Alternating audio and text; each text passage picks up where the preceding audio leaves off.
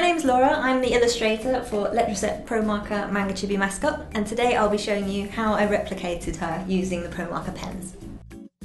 So before we get to the colouring, I'd just like to talk about how I prepare for my illustration work. So the concept is a sketch or a couple of sketches.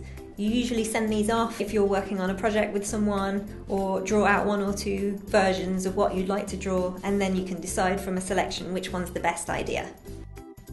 When you've chosen your best idea, you can do a more detailed pencil sketch. Don't worry about rubbing out any lines or anything at this stage, because I usually put the pencil sketch on a light box and ink on top of it. This is the inked stage. We will get to this in a minute using the video.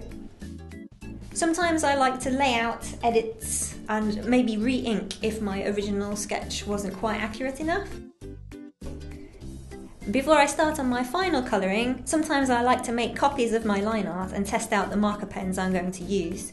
So this is only a rough stage, so it doesn't matter if you change your mind about the colours or how rough it is. As long as you're happy with the colours that you put down, this really helps with the colour selection process. So to create this illustration, I've used a Letraset A4 bleed-proof marker pad. I've used a 0.3 Letraset fine liner drawing pen. And I've used all the markers that come in the Letraset ProMarker Manga Chibi set.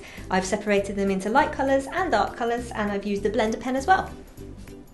So we've done all the preparation work. Now I'm going to show you how we colour in using all the different details and processes.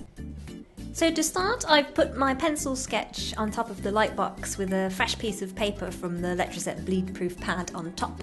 I'm using the Letraset fine liner to ink over the lines to do the ink work. Once finished, I actually like to leave my line art about 12 hours, maybe 24 hours to dry. This is because the alcohol in the markers can sometimes smudge if the ink is not 100% dry, so I just like to be sure.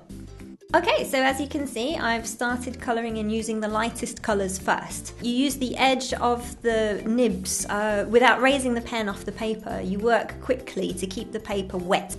The alcohol in the marker gives a finished and even fill, and it's good for skin texture. As you can see, I'm colouring in the hair and the skirt, and using an arched motion. I'm keeping my wrist still and moving the pen back and forth in an arch, and I'm leaving areas of the paper white. This allows for consistency of my light source. I colour in the t-shirt using small circles for a matte effect. My light source comes in from the top left angle, and it gives a nice 3D effect to the illustration that I'm drawing. So when the areas are dry, you can use the same colours on top of the first dried layer. This creates a darker shade to create shadows and more depth. Again, furthest away from the light source, so aim for the bottom right areas of the picture for shading. Using marker pens allows for great layering of colour. And for contrast, you can use different marker pen colours in the same colour range for that extra detail.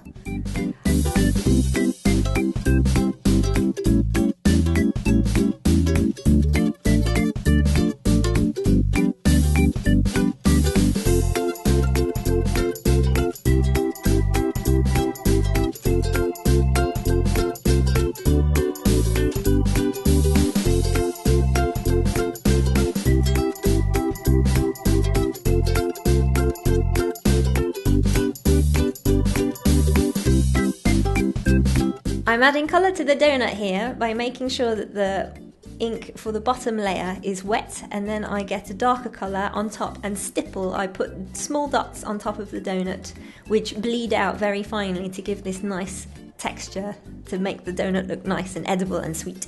When colouring in the sweet wrapper, I usually have two pens to hand at the same time. I'll always put the blender pen down first. The blender pen is alcohol but pigment free. This creates a nice wet texture so that you can put your pigment colour on top, and the pigment colour will blur out a little bit. This creates a softer colouring effect, very different from putting one layer down, letting it dry and putting another layer down to get two different effects. The blender pen will help make the colour look smooth.